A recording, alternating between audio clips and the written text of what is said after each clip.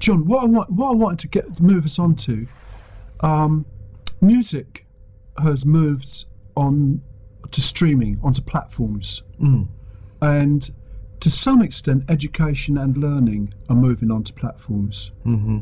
But maybe in ways that people don't like or haven't got their heads round. I sent you a sound file. We can't play it for the listeners at the moment, but it will be. Well, we'll try and get it on the drama show and the Wild show tomorrow, when we've got this other computer out of power saving mode, or we'll put it online somehow, or people can find it as a tweet.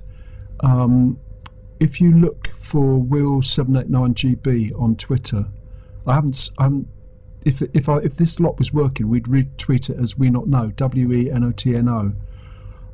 But the thing is this, that I sent a tweet to Stephen Heppell, who has been at BETT many times before. I think we saw him, one of the ones we went to. Right. And he's arranged central features at BETT, mainly when it was at Olympia. By the time they got to Excel, they had an established reputation. They didn't need so many grand events in the centre of the hall.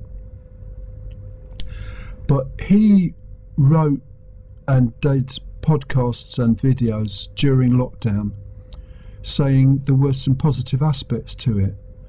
He thought that there was a lot of experimentation going on in schools, finding ways in which pupils could learn at home, ways in which they could be supported, ways in which it could work with schools.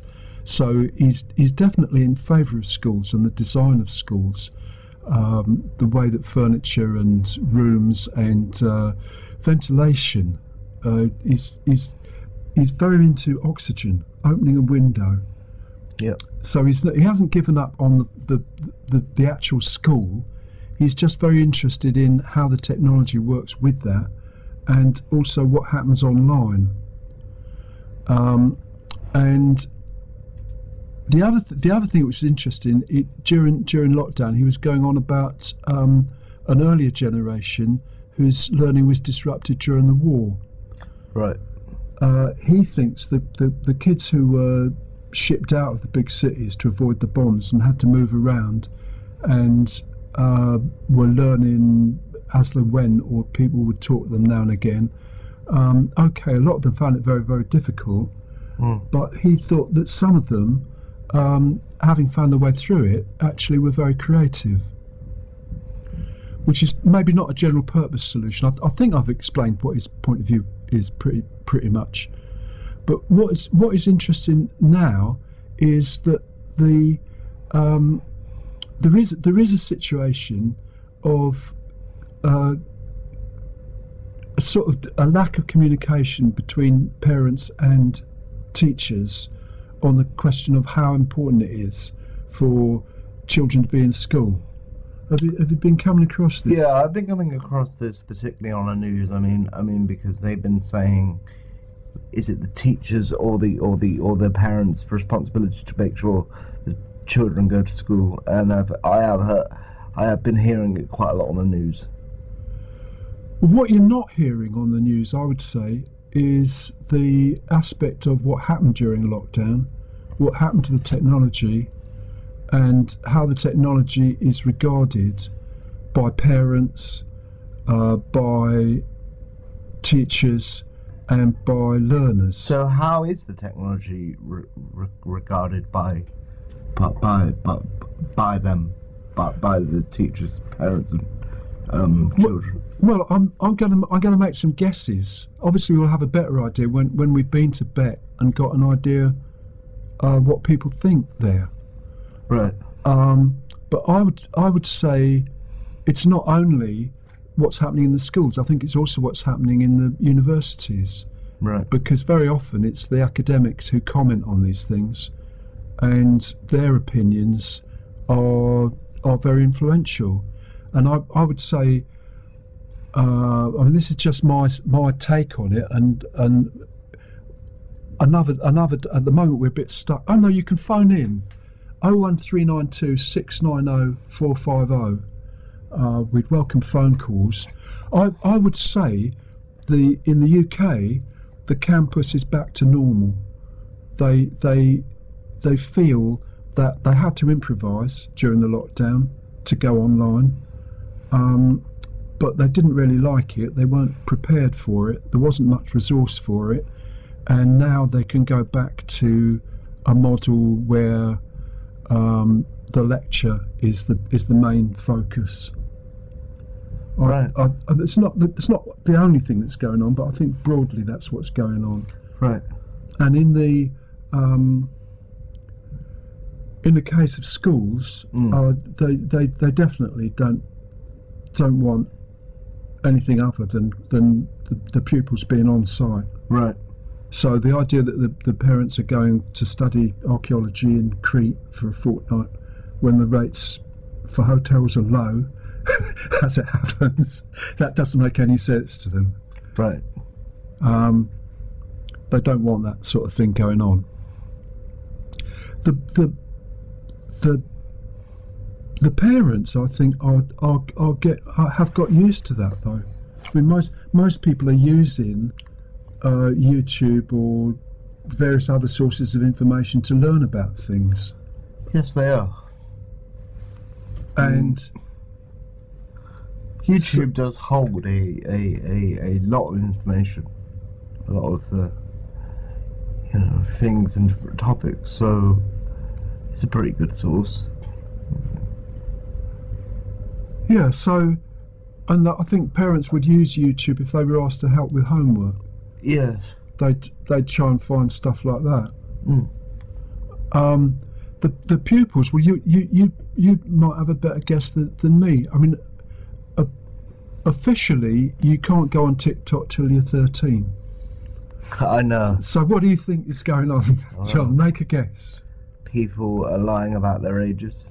You reckon? Well, if you officially can't go on TikTok,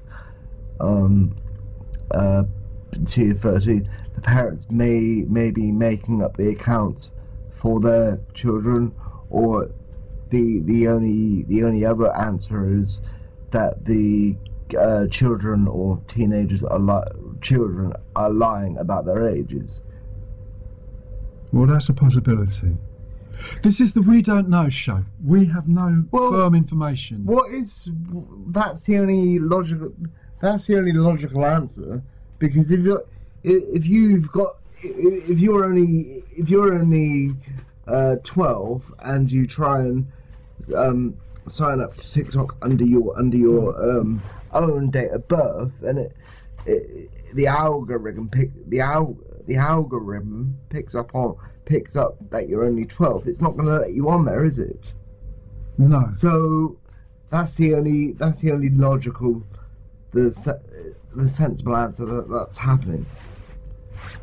Right, but well, look, we'll come back. I think we should play another chat, but we'll come back to this.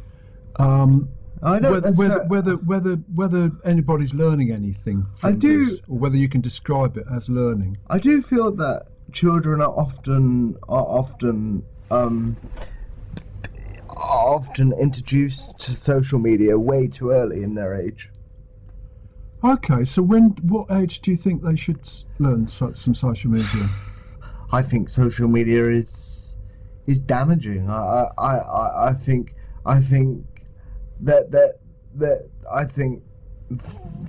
social media is damaging and harmful to children. I don't think they should at least go on there until they're 14, 15. So should they be watching YouTube, or should parents be selecting items that they might watch? I think parents should. This is my own view, and you may agree, you may not, but I think parents should be way more computer savvy than they are. They should have parental controls, and YouTube should filter out harmful content that they may have on there for adults. They do try and do that. They do try and do that, yes. But I'm saying the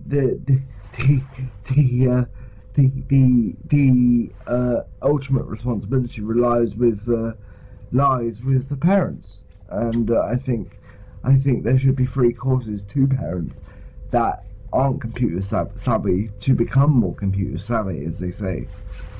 Yeah. Okay. Well, that makes sense. I think. Sorry, just quickly.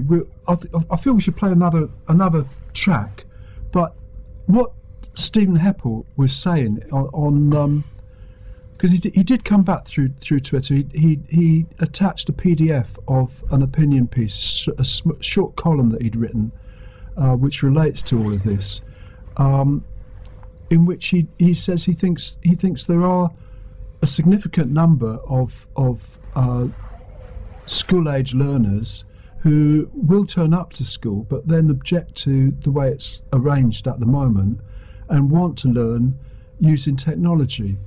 And he's encouraged that with a group, I think in Spain, who redesigned their school using YouTube to explain what they were proposing, getting feedback from, I think they might have used video conferencing as well. They used the feedback that they were getting from all the people watching them on YouTube as part of the design process, and they're quite happy with the way it's gone in the school. And he claims that this is better than you'd get from talking to consultants or using focus groups. He thinks if you get the voice of the learner, very central to the design process. Am I getting a bit? I'm getting a bit jargony now. But go ahead of you. We'll play a sound thing, because I did read it out, because I know John's not gonna read text very easily or at all in some cases. So I did. There is a sound clip which exists, and we will get that onto Twitter fairly soon, or we'll get it on Phonic FM during the Wild Show tomorrow.